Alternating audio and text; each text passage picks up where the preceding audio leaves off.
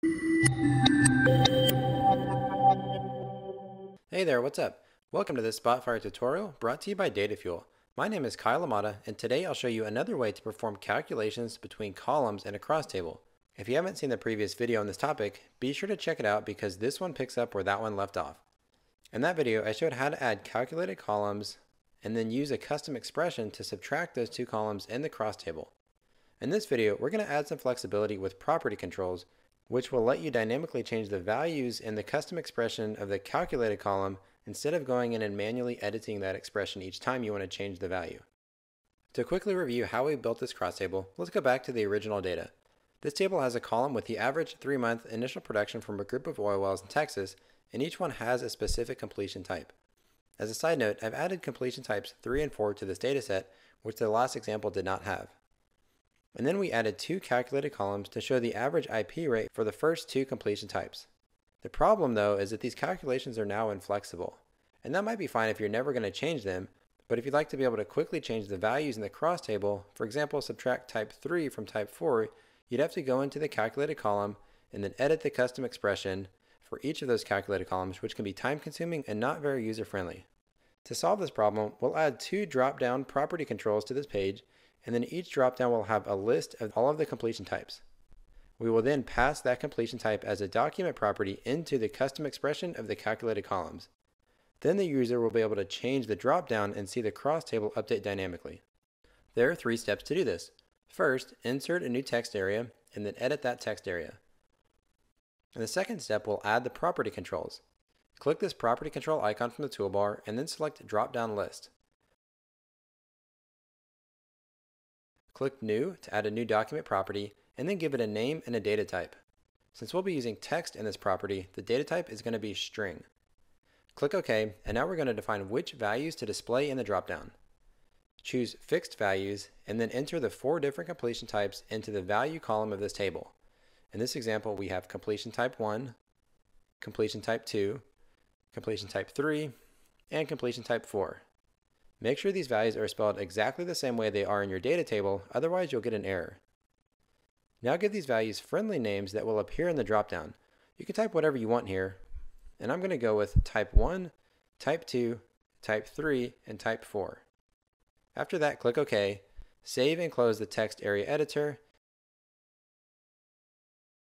and now we can see this dropdown with the 4 values that we just defined. Because this cross table has 2 columns, we need to add a second property control for that other column. We can go back and edit the text area, and then copy and paste the existing control that we just created. You can do this by right-clicking on the existing property control, copying it, and then pasting it, and then right-clicking on the new control to edit it. Now we'll create a new document property, and as long as you're editing the copied control, it should automatically populate these values, so we'll just click OK. Finally, add some text next to the dropdowns to explain what the controls do,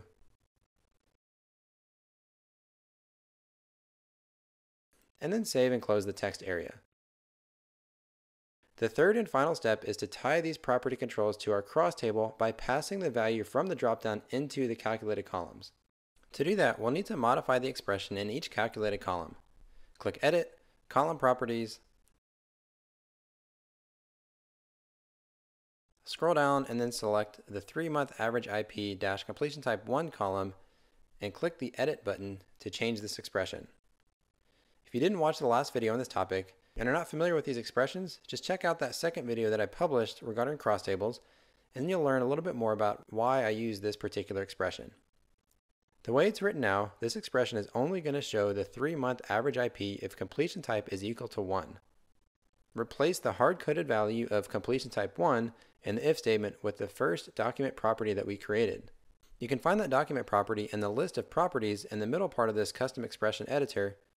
Select it and then click Insert to add it to the expression. Click OK and then rename this column to reflect the change. Now we can edit the other calculated column with the second document property just like before.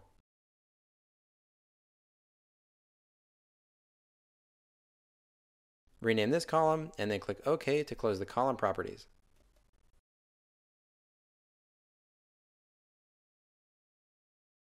Now we can test it out and make sure everything is working correctly by selecting different values from the dropdowns.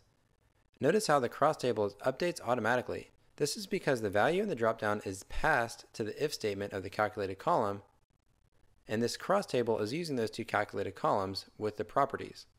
And the third column in the cross table is just taking the difference between those two calculated columns. In this video, I showed another way to perform mathematical operations within a cross table using the combination of calculated columns, document properties, and custom expressions. I hope you've learned a few new tricks about cross table calculations from these last 3 videos. Don't forget to visit the blog post linked in the notes below to download this Spotfire file and subscribe to the YouTube channel so that you're alerted when new videos are published. Thanks for watching and have a great day.